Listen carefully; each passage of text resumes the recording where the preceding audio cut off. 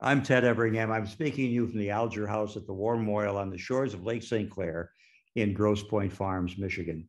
Welcome to the American Democracy Series, conversation with people of great interest to all of us, a chance for us to talk with them and listen to them. Let me ask you to mute yourselves now, as I did inadvertently, and that'll make things a lot easier for all of us. Our guest tonight is Rochelle Riley. That's a name that's familiar to all of us in this area because she has relatively recently ended a nearly 20-year career as an award-winning Detroit newspaper columnist. That happened in 2019. She did that to become the city of Detroit's Director of Arts and Culture. In that position, she now guides the city's investment in the creative economy and transformative innovation. In 2020, Rochelle conceived and coordinated, I love this story, the United States' first citywide memorial to victims of COVID-19. 15 funeral processions circled the city's Belle Isle Park, past 924 photo billboards of victims. The installation gained international attention in August of 2020 and provided closure for families across the city who simply couldn't hold individual funerals. More than 25,000 cars drove past those photo billboards. Millions viewed it online and on television, and it was featured during the national coverage of President Joe Biden's inauguration.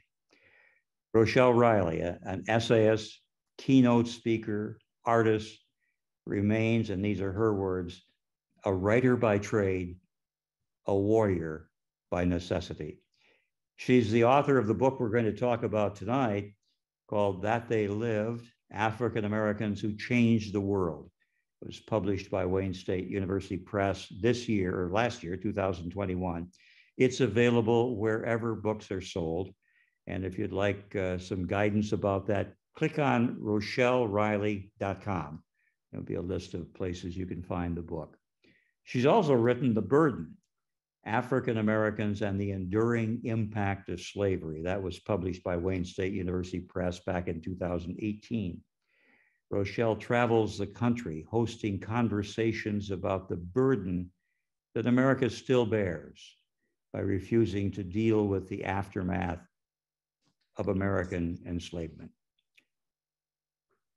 Rochelle is a 2016 inductee into the Michigan Journalism Hall of Fame, a 2019 inductee into the the Journalism Hall of Fame, North Carolina Media and Journalism Hall of Fame. I butchered that. She's a graduate of North Carolina.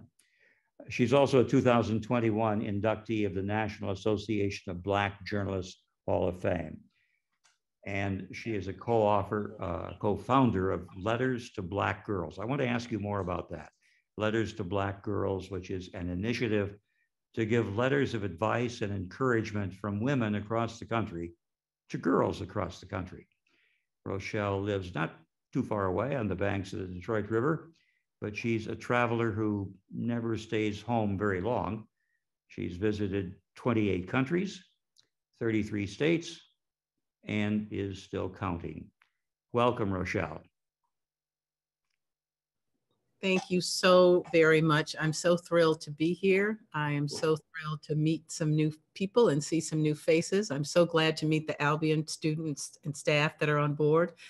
And I'm looking forward to a great conversation as a part of the American Democracy series.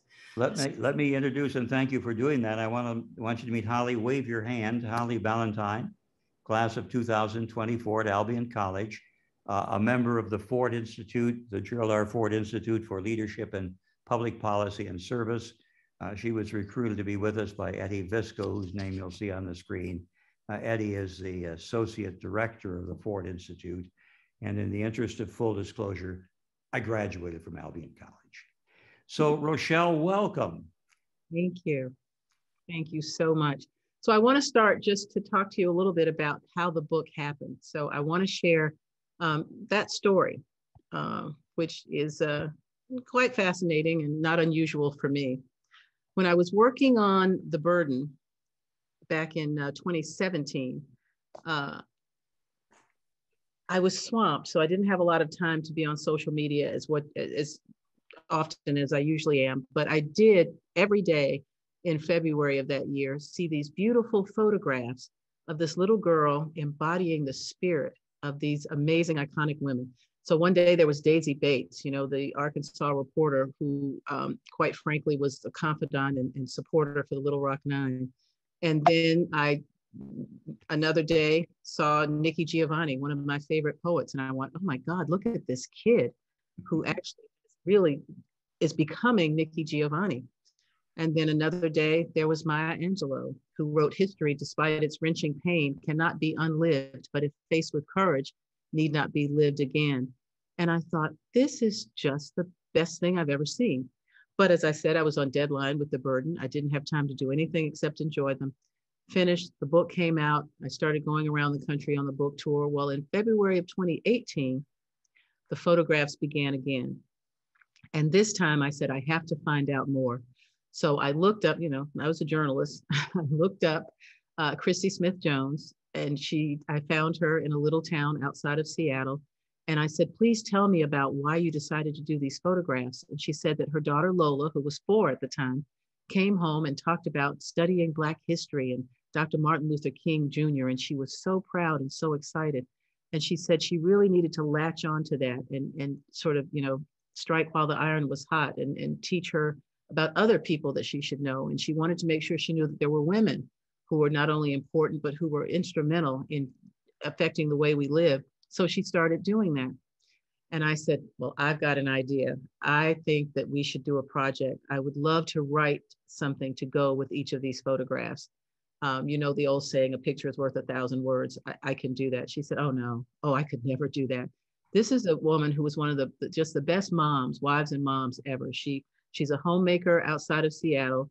She took these photographs with her iPhone, and she's very, very shy. As a matter of fact, I was not able to get her to participate in any of the book tour or conversations about the book. She said, the pictures speak for themselves. Thank you so much. Go away. So, but I adore her. And so I said, well, I have to convince you to do this project. And she said no. And for people who know me, they know I'm pretty persistent. So I got on a plane and flew to Seattle and got in a car and drove to Kent. And I asked for permission. I didn't just show up, but I took her family to lunch and I said, I really, really think this is something very important for all of our kids. And I'd really like to do this. And with her mom's encouragement and her husband saying it would be okay, she finally relented. And so I got too excited and I said, oh my God, we're going to do it. And you know what? We can do a bunch of them. We can do one on musicians. We can do one on scientists. We can do one on sports stars. She said, I'm not doing any of that. And I said, well, you're only going to do one book? And she said, yes.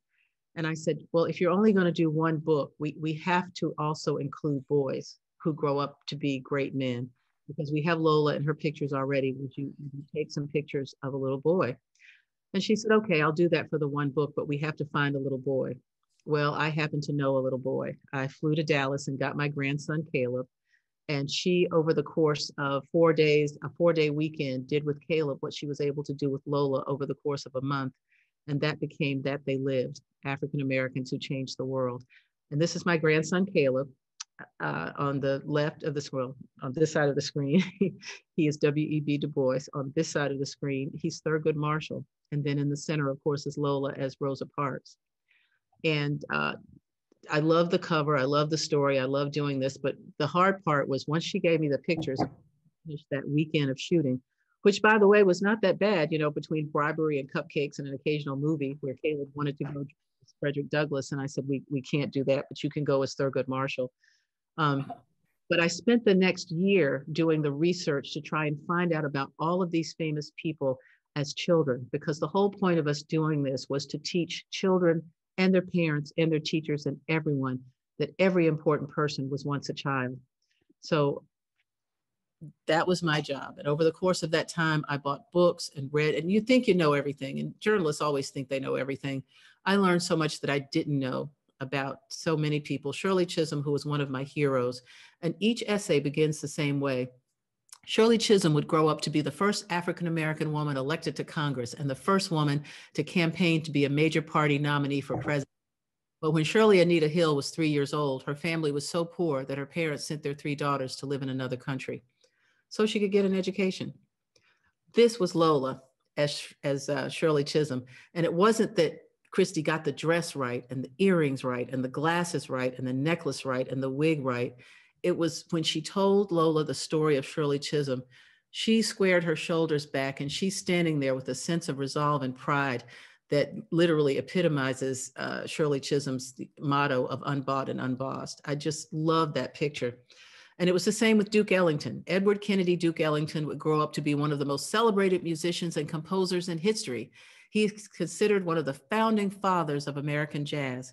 But when Edward was 15 years old, he was serving sodas at the counter at the Poodle Dog Cafe, writing his first composition, Soda Fountain Rag. And he did it before learning to read or write music.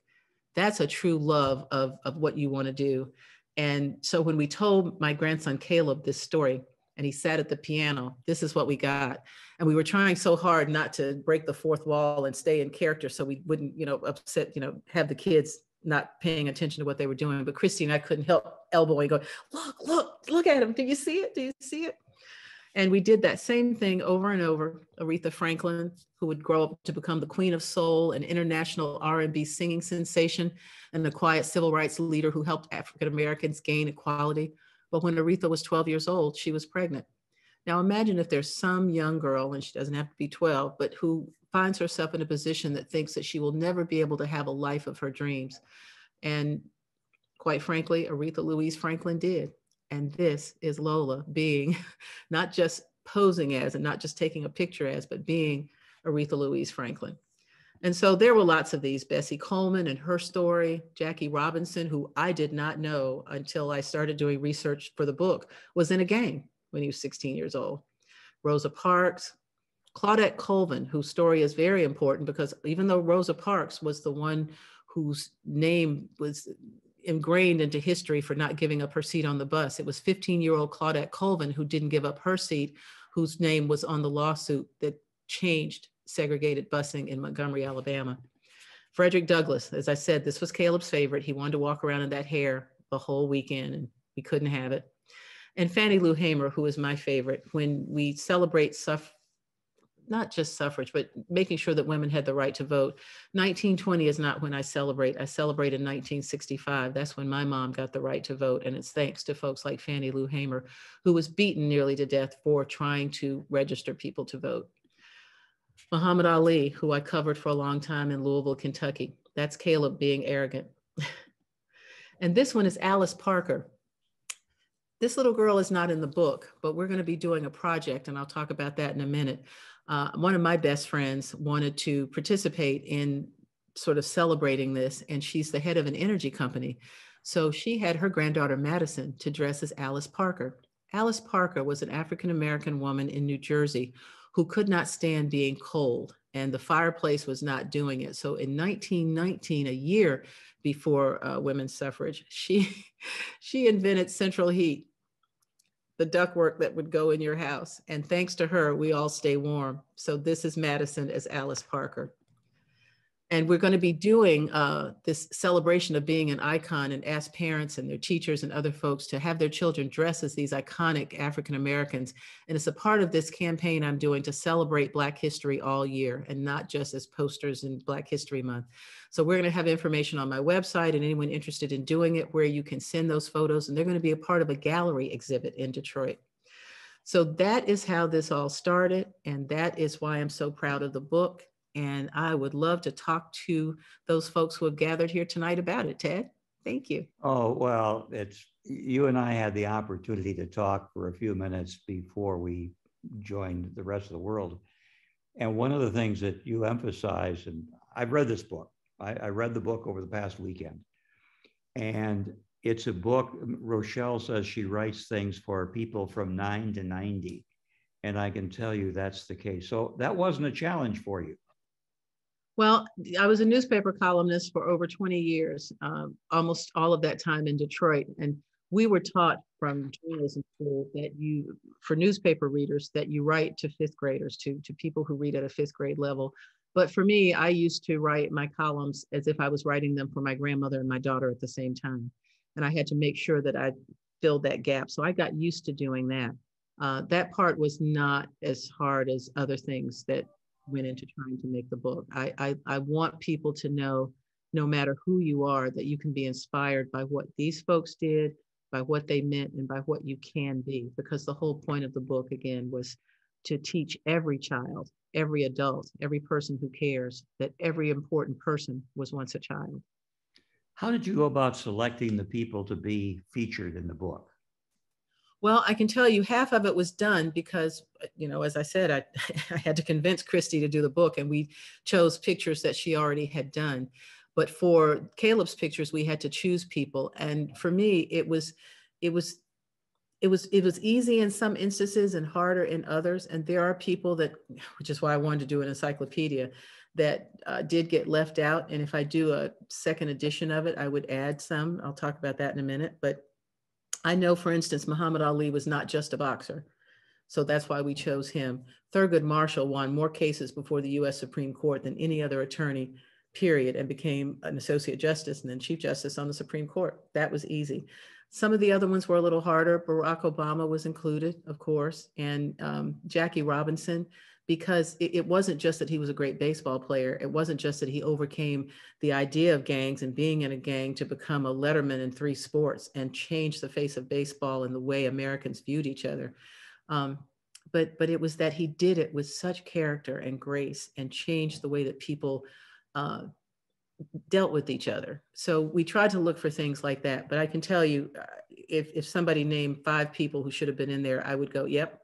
And one of those would be Henrietta Lacks, who I've been writing about on Twitter all week, whose cells, before she died of cancer, proved to be immortal, where, cells, when you took them out of the body, they would just die, and hers didn't die. So they've been used hundreds of thousands of times for research for everything from the COVID-19 vaccine to polio vaccine.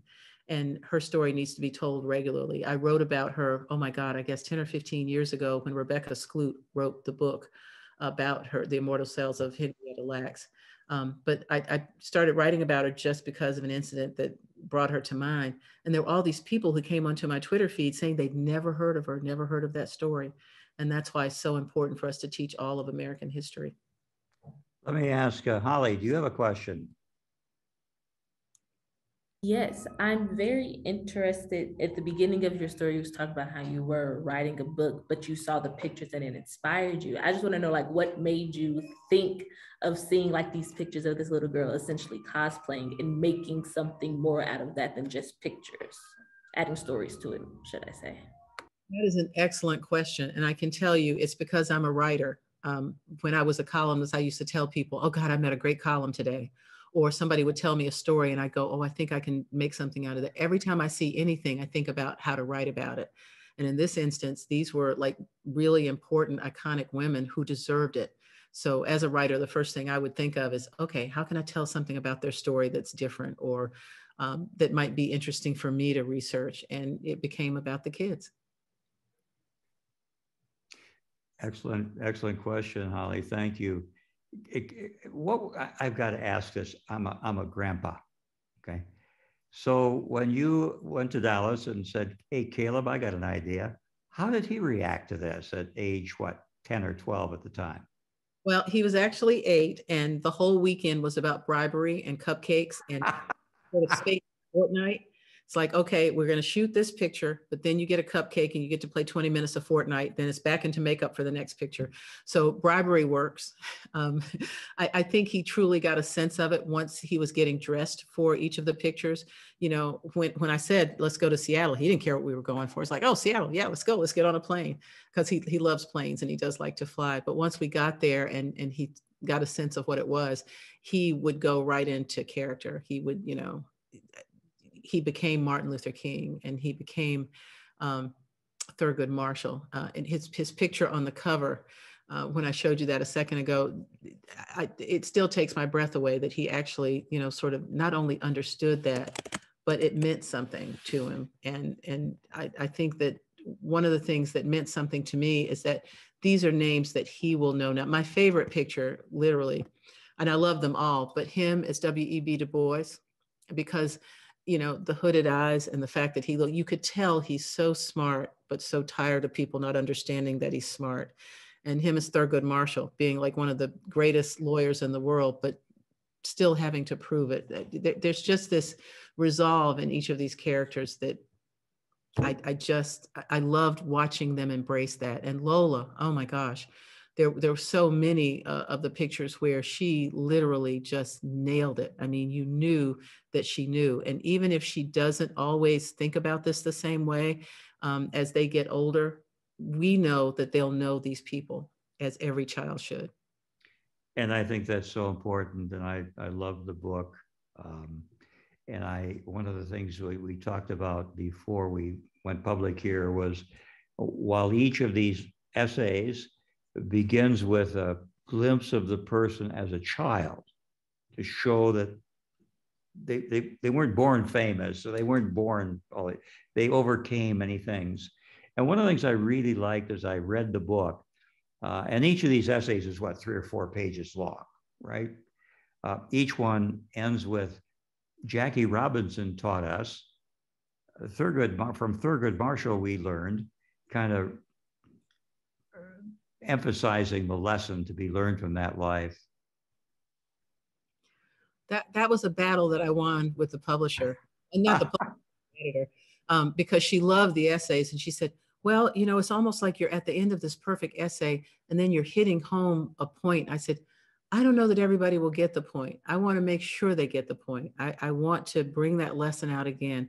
And it's okay to do that. And so I won. And that's why everyone ends with a lesson that, that the person learned, or that we can learn from what they did. Well, I think I'm glad you won that battle. I'm very glad you won that battle, Rochelle. I want to mention to people who are watching and listening tonight, you're more than welcome to submit questions to Rochelle using the chat function of Zoom. Type out a question. Our producer, Mike Montgomery, across the table from me, is watching for those questions, relaying them to me so that we can pass them on to Rochelle. I'm sure you have lots to talk about. You mentioned Alice Parker, and you were going to tell us more about Alice.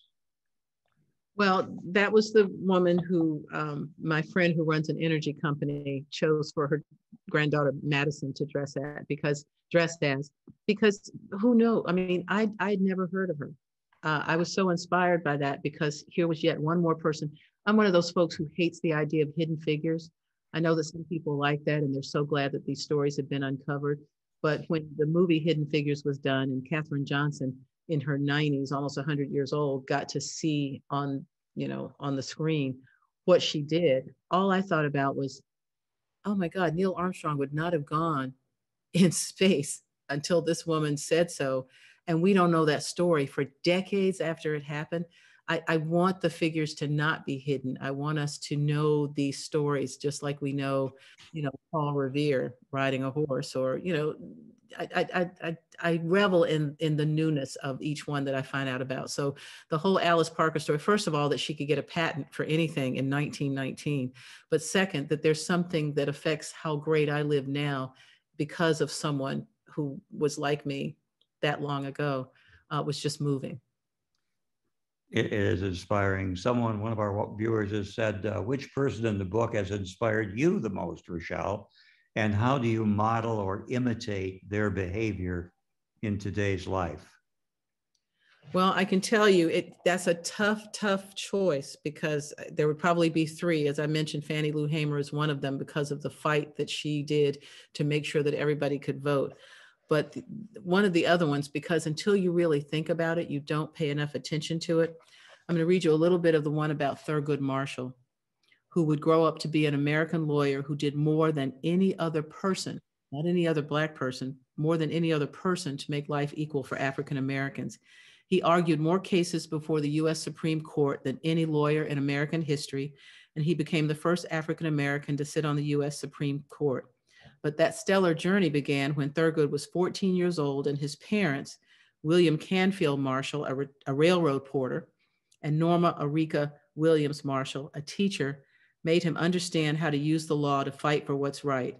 His father took Thurgood and his brother to sit and watch court proceedings so that they could learn about cases. Then they would discuss what they had seen.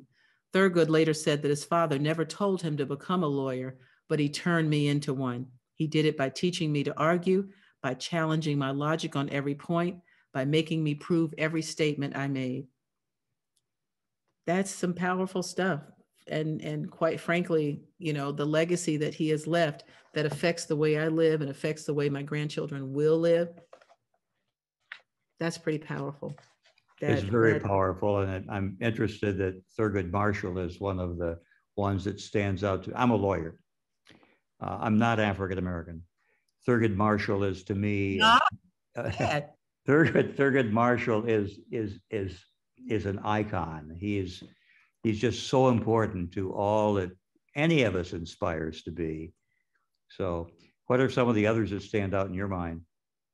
Well, I'm going to speak about some of the women, but I have to mention Frederick Douglass, because for people who, hear about Frederick Douglass and they learn a paragraph for Black History Month, I don't think they really understand how he went from being enslaved and sold away from his family to becoming one of the most famous men across 3 continents. Frederick Douglass would grow up to be one of the most famous abolitionists and orators in history, a man who owned a newspaper. We journalists, just like you lawyers, get excited by those. And he was friends with Harriet Tubman. But when Frederick Augustus Washington Bailey was 9 years old, he was enslaved, and he was taken away from his family several times to work at different plantations. He eventually wound up on a plantation in Baltimore, Maryland, where he helped care for the plantation owner's children. And one of the turning points of his life was when the plantation owner's wife began teaching him to read, which was all he ever really wanted to do. So this little boy who was taken away from everything he knew and sold from place to place so he would never know that family again, he became so famous that he once showed up at the White House without an appointment and got to go in. It was 1863, the year President Abraham Lincoln signed the Emancipation Proclamation to free African Americans from enslavement.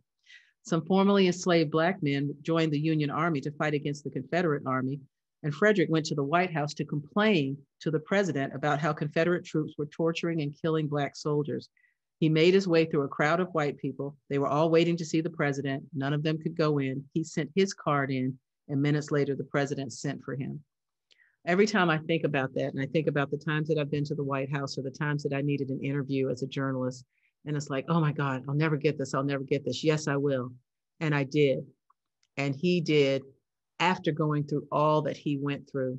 I don't think it's right that every child not see that progression of life and how he became so much more than what would have been expected and from where his beginnings were. So adore him. Rightly so.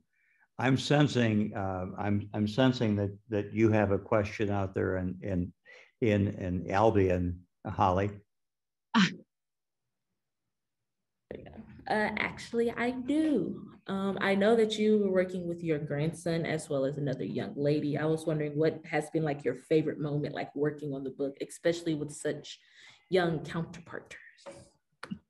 Well, I can tell you, I'll tell you about that weekend in a minute, but my favorite thing about this whole process was when the book came out, and I didn't send it to him, with his name on it. I sent it to his mom, and I said, you have to watch him open it. You have to give me his actual reaction. I just need to know because, this is the test. And so she's doing this while she's on the phone. And she said, oh, here, this is for you. And she said, he took it out and I could hear him. And he went, oh man. And she sat down and they're in alphabetical order and read the whole essay on Muhammad Ali standing right there. That was the moment. I'm like, okay, kids can read this and kids can like it. But and I think I mentioned this in the pre-interview, but during that weekend where literally, we take pictures and then we take a break, we baked a cake, we made cupcakes, we had lunch, we kept taking these breaks, but mostly he would want to play Fortnite. But when we finally got done for one night, it's like, okay, we're done for tonight. We'll come back tomorrow. She said, let me take his makeup off. And he said, no. And he was Thurgood Marshall. We did go to the movies with him as Thurgood Marshall. And I can tell you, it was like that movie with Robin Williams, where, he was a young boy that was growing up to be a man too fast. People were looking like, does that boy have gray hair? Nobody said anything. Nobody even asked us, but you could tell people were looking, and he loved it. He's like walking around a little Thurgood Marshall in his gray hair and glasses. I wish I was in Dallas because I would take my copy of this book and ask him to inscribe it. Oh, well, I can get that done for you. I'm going to have that done. I would love that. Oh, this is- If you have a question for Rochelle, please enter it in the chat session,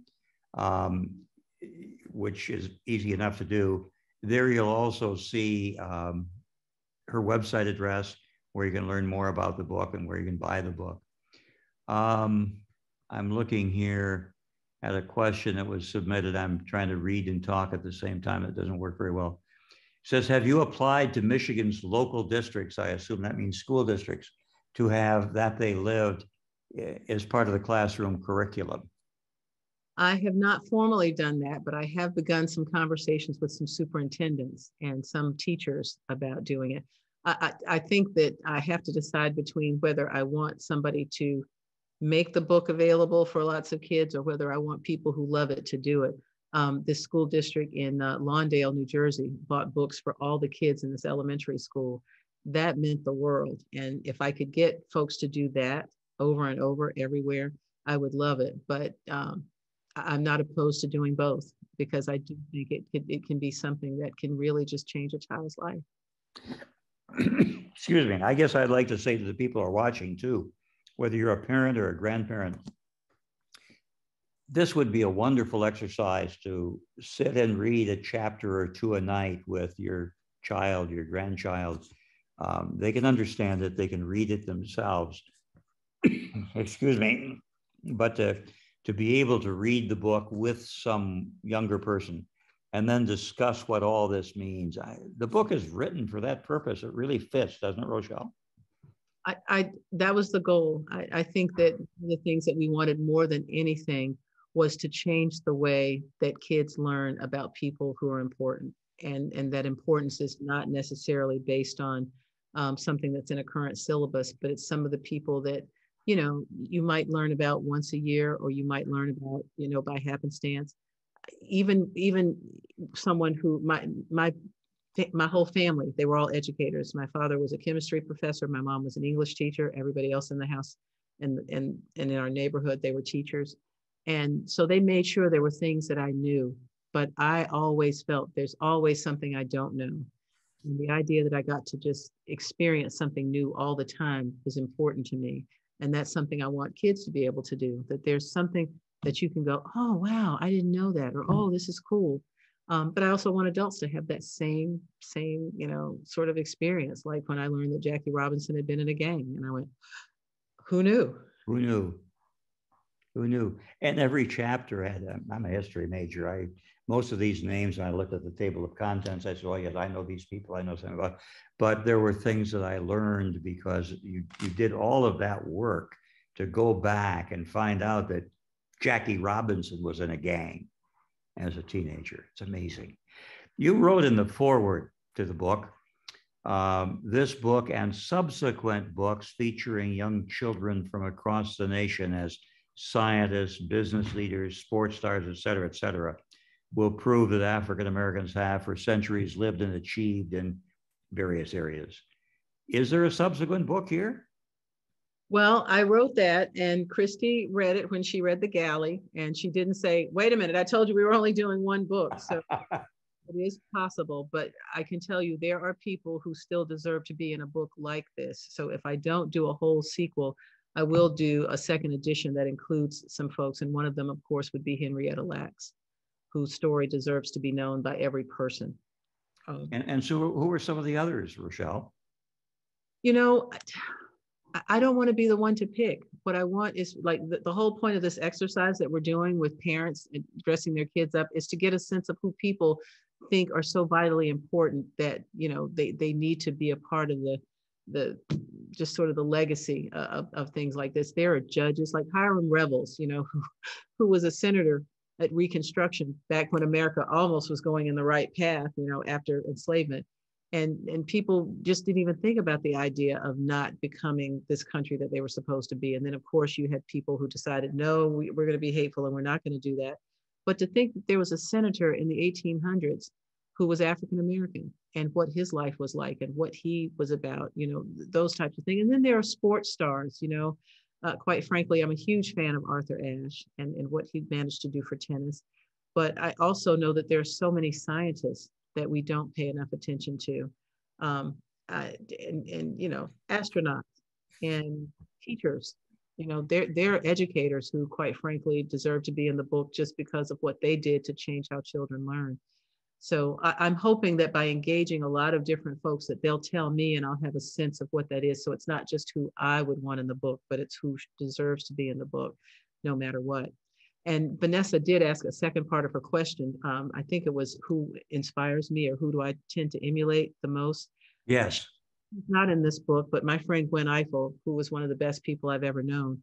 I, to this day, she was a journalist, a PBS host and Washington Week host and anchor, and just one of the best people, one of the finest journalists in the history of journalism. And every now and again, even now, I will say, what would Gwen do in certain circumstances? But for the people in this book, if there was somebody that I would emulate, is Shirley Chisholm, who literally said she was unbought and unbossed and did things her way. And she was feisty and amazing. And I love her as well. It's hard not to tell you the truth. So Holly Ballantyne, you have another question? Yes, but I would like to say if you're taking suggestions, I would definitely say do anyone in the member of the Black Panther Party, aside of Fred Hampton, that it's something that I think would be very cool, or just like showing that history with children. As I just think that'd be very cool. Thank you so much for that suggestion. And I think that that's one of those things that, again, the record can be corrected, because what the Black Panthers did and set out to do was amazing. And if people had looked at the breadth of all that they were doing and not just the little bit that became the narrative, they would see something so different and they would see things in a different way. So thank you for that suggestion. I don't necessarily have a question, but I just want to say thank you for writing this book. I don't know, it's always difficult to know the impact that you have unless someone tells you. And when I first saw the book, I instantly thought of my third grade classroom when I went to Montessori school. One of the books that would be up there that my Black teacher, she would have up there to show us Black history. And that really brought me back, and just seeing it and hear about the passion that you have behind it. I just really want to say thank you for it, especially from a Black girl's perspective. It's something that I'm definitely going to order and just have in my repertoire, as well as passing out to family members, especially my 8-year-old brother that also loves Fortnite. That's the only thing that he wants to be on. I don't know why. But just thank you. Thank you so much for saying that. I appreciate it. And I think that one of the things that it helps to do is to make these different people, if you're just talking about these adults who you don't know anything about how they grew up, it's not the same. But if you read about them and you're a child and you're reading about them as children, all of a sudden it makes them real. Like, oh, well, I'm that age and that happened to me. The Muhammad Ali story, somebody stole his bike when he was 12 years old. And he said, I'm going to find whoever did that and I'm going to whoop him. And, the guy who owned the gym, a former cop, famously told him, well, if you're going to whoop somebody, you better learn how to fight. And that's when he decided to become a boxer and became, one of the greatest ever. But it started with somebody stealing his bike when he was 12 years old. So for kids to see that these moments are real and happen with someone who's their age could make a difference. Absolutely could. Absolutely could. So I'm going to watch for that sequel. I've got to see that sequel. I was thinking here about people, perhaps more recent people. Damon Keith is a name that comes to mind for those of us who live in this area and who, like me, are a lawyer. He would be a great subject for you. Democracy dies behind closed doors. He was one of Democracy dies behind closed doors. He was one of the best. Absolutely was. Absolutely was. Well, I'm grateful for this book, and I hope there will be another. How much of a challenge was it for you? I know you're a professional journalist and you write so well and you've written for so long, but it must have been difficult to take someone like Dr. King or any of these people about whom whole books have been written, and to condense that life into something interesting and dynamic in what, 1,000 words, 3 or 4 pages? Well, it was even less than 1,000 words. And that writing for different groups of people at once, I did that as a columnist. That was not so hard. Trying to figure out how to make this book not 9,000 pages, that was the hard job. I literally, it took a year of the research because what I would do is order the books and buy the books instead of just going through, reams and reams of digital files. I needed to read all the different things that had been written. And there were very few times that I was totally surprised, but the times that I really, really was surprised, I was knocked off my feet. And trying to get from that childhood moment to where they would become, it was really, really tough. And I had to remember that, okay, this book was not hidden figures. These are figures that people already know, should know, or had heard of. So I didn't have to do the entire, chapter and verse of everything, but I had to find a way to get them from where that moment was to where they would be so that young people could see that same path for themselves. That's why it took a year. It was the hardest. That was the hardest. A colleague of mine, a classmate of mine from Albion College, whom I mentioned before we started here, who used to work at the paper at which you used to work, used to tell me that he didn't have time to write a short story, but he had time to write a novel. And I think there's a lot of discipline that must have gone into condensing these lives without leaving out too much, but not putting too much in. I have another question, this one from a friend of mine in Albion. Did you find writing for a young audience easier or more difficult than writing for the Detroit Free Press readers? I think you've kind of covered that, but the question is worth repeating. Well, I don't mind talking a little bit more about that because this was what was interesting. I love the people who read my column, even the few folks who did not necessarily like the column but kept reading it. And I always wondered, if you don't like some of the things I'm writing, why are you reading? And I had one guy say, well, you're good. I just don't always agree with you. And one guy who said, I'm waiting for the day that you're going to write something that I agree with. But for the most part, it was an amazing relationship between people I respected and people who respected me. The difference for this is that I would not know anything about how people felt until the book was done. And that part was hard, which is why it was so important for me that Caleb liked the book, that young people liked the book. That instant gratification, you write a column, it's in the paper the next day, you either get lots of calls saying, oh my God, that's great, it's the best thing you've ever written, or, oh, I didn't like that. It was just months of, okay, we're waiting for the galley, we're waiting for the, printing, we're waiting for it to hit the stores, it's now in the stores, and then you hear something. That part was hard. So, but writing, writing was easy for me both times because it's what I live for and it's what I do. The hard part was the editing and the revising and the making sure it was perfect. And that was just like writing my column. I would write a column and revise it, 17 times. So in each of these, I might start with a chapter that was, 50 pages, and then it needed to be 20, and then it needed to be 10, and then it needed to be 5. It was a lot. Yeah, I've written a fair amount myself, but I understand the challenge. I'm not nearly as good as you are at it, but it's so difficult, the editing. And yet when you get all done, it reads with such facility, with such flow. It's so easy, my goodness, little do people realize. The book is That They Lived, African Americans Who Changed the World, by Rochelle Riley and Christy Smith-Jones, who started the whole idea with these lovely pictures of little Lola, her daughter, that caught Rochelle's eye. There are 20 stories, 20 chapters, 21 people, because one of them is about 2. And they're wonderful stories. And I wondered at first how you decided the order in which they'd be presented until it dawned on me that you'd done it alphabetically. That was the easiest thing. It took me a while for me to figure that out. You're welcome to submit questions on the chat function. I will relay one of those questions now, if I may, Rochelle. The question is, had you ever interviewed any of the people who wound up in the book? And if so, how did you impart that information to the book? How did it find its way to the book?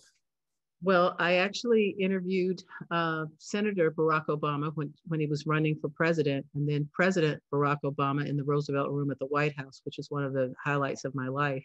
Yeah. Neither of those things actually, it's not that they didn't make it into the book. It's that, for instance, the question I asked him that became the front page story that somebody else got to write was, what makes you lose sleep at night while you're trying to, win this race? And then the question I asked in the Roosevelt Room was, do you have to do your job every day thinking about the fact that you're the first African American to do this? And he gave this wonderful answer about how he felt like Jackie Robinson, and quoted Jackie Robinson, who said, "I don't think about any of that now. I can think about that when, my career is over. Right now, all I think about is winning and losing." So he said, right now, all I'm thinking about is governing. And when it's all over, I can look back and see what that history looks like. And I thought about that while I was writing, because he and Jackie Robinson are in the book, but I didn't use anything from the interview. You said you'd covered Muhammad Ali back in Kentucky, Louisville. Had you interviewed him as well? Oh my gosh, we talked all the time. Well, here was the thing. So I did not know Muhammad Ali, but my very first column for the for the Louisville Courier-Journal chastised the entire city for there not being something there to honor Muhammad Ali, who's the most famous person to ever come out of Louisville. And we should be ashamed of ourselves and we should do something. And it's because his family and his wife, this amazing Lonnie Ali, had been trying to get a museum in his honor in his hometown and had been having difficulty doing it. So I wrote this piece and I included the names of almost every rich person in town that I'd ever heard of. So my editor got the column and said, I'm reading the piece where you're calling for this museum for Muhammad Ali, and it's got all of these people in it. Do you know these people? And I said, no, but everybody knows that they're rich. And he left the names in. The next morning, the mayor of Louisville, Jerry Abramson, who was at the Democratic National Convention in Chicago, he read the column and he said, okay, you're right. This is ridiculous. We're going to do something about this. We need to get this museum done.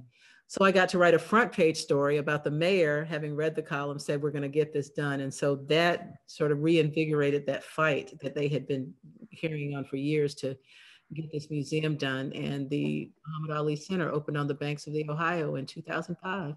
I went back for the opening. I was in Detroit at that time, but I went back, and then the family also invited me to come out for the premiere of Ali in Los Angeles. And I went out so that I could, watch the film and hang out. But I said, well, if I'm going, I'll make the paper pay for it and I'll write about it. I was the only reporter in this whole ballroom. And all I remember is I just thought that Kevin James was the funniest person in the world. And he and I spent a lot of the evening just sitting there talking to each other. But it was one of those things that I was honored to have been around and to be in a space where I could write about what he meant and what he did. And I wound up doing this 3-part series called Coming Home. And it was about, him coming back to Louisville after having that whole career and what he does now. I got to visit his farm in Darien Springs before Ed Bradley did from 60 Minutes.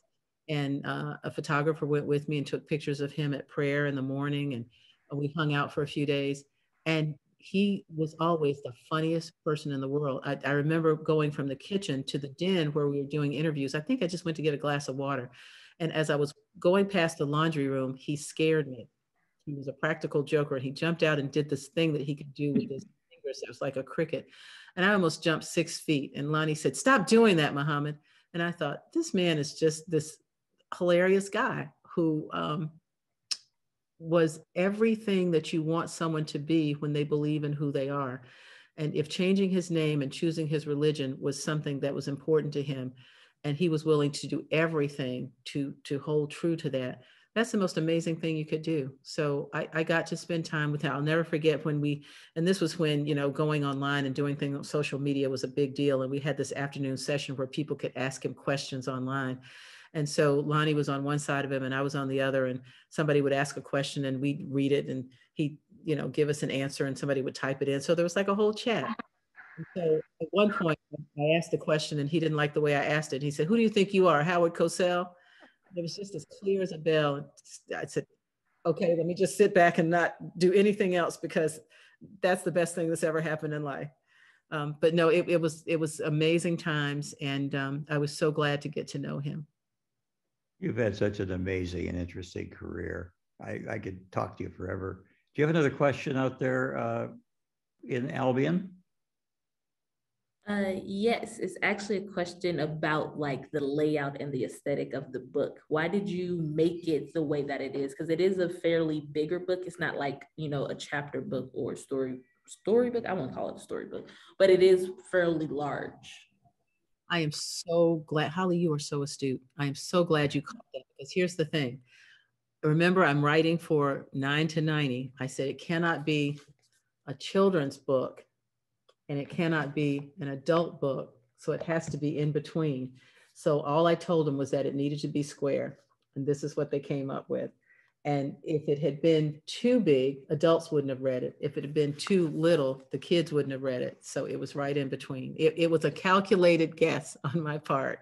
And I appreciate your pointing it out, because I love the way the book looks that way. And it's one of my favorite covers, because every time I look at those faces, they're easily recognizable. You know who they are. And you want them to be everything that those people that they are, you know, embodying to be. You want them to see that whatever it is that they want in the world, that they can have it. That's a great question, by the way. Really? Thank you for that. I love that. I hadn't thought to ask it. And the interesting part, when you look at the book, not if, but when, each chapter begins with a picture of either Caleb or Lola. Yes. Dressed as the person who's the subject of that chapter. And then opposite it is a picture of that person. Here's an example. It's these kids, I don't know how you coach them, how you help them so well capture the spirit of the people that they were depicting. Well, you know, kids are sponges and they're smart. And if you actually talk to them like they're smart, like the Duke Ellington picture that I love that I mentioned before, when you talk about somebody that can't read or write any music, but they love music so much that when they sit down at the piano, they're just glowing. You understand what that means. I mean, you get that. Of course, you don't know until you see your grandson sit down and actually do it, that yes, he actually got it. But it's just like, you know, if he plays football and basketball, and if I said, okay, I want you to be Patrick Mahomes, you know, and Kansas City just came back and they didn't actually lose that game that they shouldn't have lost. And you're just really excited, and, you know, they know what that looks like and feels like. And if you give them a chance, they soak it right up. Well, it was amazing. They're truly amazing. The pictures alone are worth the book. I think they're wonderful. And of course, that's all how it started, right? With you seeing pictures of Lola on social media, and you had to know who this little girl is. That's right. That's right. We have just a few minutes left. If anyone has other questions, please pass them on in the chat function. I have one that's a little off base here, but you mentioned in the foreword what you called your One Woman, One America, One History campaign. Can you tell me a few words about that? About 15 years ago at an NABJ, it's a National Association of Black Journalists annual convention. We've got 4,000 journalists who come, and we do training and we do workshops, and we sort of reinvigorate each other to go back to our newsrooms and cover the world. But I just stood up and announced one day that I was going to start this campaign called One America, One History. So we would stop teaching history that excluded Black people. And then we try to make up for it every February, you know, by teaching a few posters. That if we did that, it would change the way that we interacted with each other, change the way we see each other, and change the way that children would grow up. And I still work at that, and I do that. There's not an official campaign because, of course, I had a full-time job and I don't know what I was thinking. And now I have a full-time job to do that. But in every way possible, when I find ways to do that, that's what I do. And that's what both of these books are about. And that's what I'll continue to be doing, to make sure that we are not, we cannot continue to teach a false narrative about what America is and how America was founded and what has happened. You know, there's nothing worse than watching children being miseducated. There's a civil rights movement, but we're not going to tell you why there was one. Martin Luther King was a great man, but we're not going to tell you why he was mad. It's okay. It's okay to look at our whole history, because so much of it is not, you know, sort of buried in some of those beginnings that are ugly. But just because they were ugly doesn't mean we should try to hide them. And all of the accomplishments of you know, different African Americans, just imagine what it would have been like if kids had learned all of those things for centuries. Then you wouldn't have people, anybody, sort of growing up to believe that they're automatically better than someone else because they don't know all of that accomplishment and all of that progress and all of that perseverance that happened in spite of. Well, I can't, this could go on forever. I found each of the stories in the book to be inspirational. In one way or another, each of the subject was aspirational. And I would encourage people to get the book, to sit down with their children, their grandchildren. And if you don't have children, just read it like I did. You'll really enjoy it, and I think you'll learn from it. Holly, thank you so much for being with us tonight. You were awesome, Holly. Thank you. Thank Holly you. is a student at Albion College, a sophomore from St. Louis, Missouri, and you brought some real substance to this. Thank you, Rochelle. Thank you so much. We need to get Mike. We need to get Rochelle back to talk about some of her other work. Okay. Absolutely. Okay. Mike Montgomery is our producer. This American Democracy series goes on a kind of a monthly schedule. I'm going to move a laptop over here so I can tell you about what's coming up. Our next program will be about a month from now. It's Wednesday, March 16 at 7 p.m. We'll visit with journalist Andrew Lapin about his podcast, which is Radioactive, the Father Coughlin Story. And we'll speak with him about the infamous radio priest who quickly rose to national prominence and some influence from his days at the Shrine of the Little Flower, the parish in Royal Oak on Woodward Avenue. It's there today. And he just as quickly fell from the true nature and broader implications of as those implications became more clear. These podcasts are wonderful. I'm so eager to talk to Andrew Lapin about them. On Wednesday, April 20, we'll finish our spring season visiting with an old friend, A.J. Boehm, about his new book called White Lies, The Double Life of Walter F. White and America's Darkest Secret, program you'll enjoy. For more information about these two programs and the rest of the American Democracy series, look at www.warmemorial.org. And while you're writing down websites, look at RochelleRiley.com, our guest's website, much there to learn, and you can learn more about the book we've been talking about tonight. And I often say I've read and I recommend. I really enjoyed this book, Rochelle. Thank you so much. It kind of made me feel young again, you know, and I wish that when I was Caleb's age, someone had given me a book like this to read. It will have a place on my bookshelf, and I'm going to take you up in your offer to have young Caleb inscribe my book. Glad to do it. Thank you so much for being with us. Thank you all for being with us. Thank you, Eddie Visco, for arranging to have Holly Ballantyne here from St. Louis, Missouri, and Albion College. You're going to go far in this world, young lady. Thank you for being with us. Thank you all. And we'll see you in March and again in April for our American Democracy series. Good night, everyone.